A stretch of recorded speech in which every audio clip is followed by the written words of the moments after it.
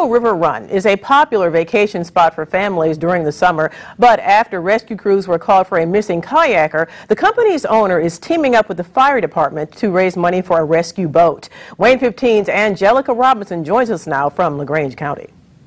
The owner says crews were out until midnight looking for this missing woman. When they found her, it was clear she was intoxicated, the owner says, and she wasn't wearing a life jacket.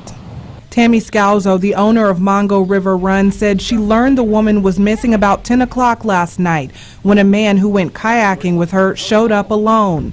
The Mongo Fire Department was called to the scene, but their search efforts were limited because the department does not have its own rescue boat. They called in the neighboring Stroh Fire Department for help.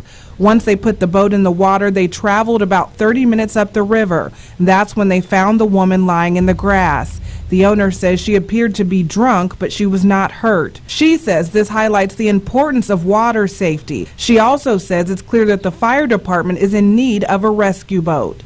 Always wear your life jacket, and alcohol and water don't always mix. We haven't recovered our boat, but it was her that mattered at that point.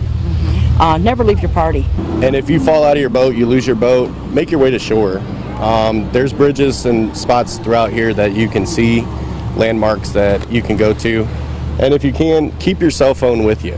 That dispatch can use that to ping your location, makes our search and rescue efforts easier. The boat will cost an estimated $7,500. In August, Mongo River Run will host a canoe trip fundraiser. Half of the proceeds will go to the fire department.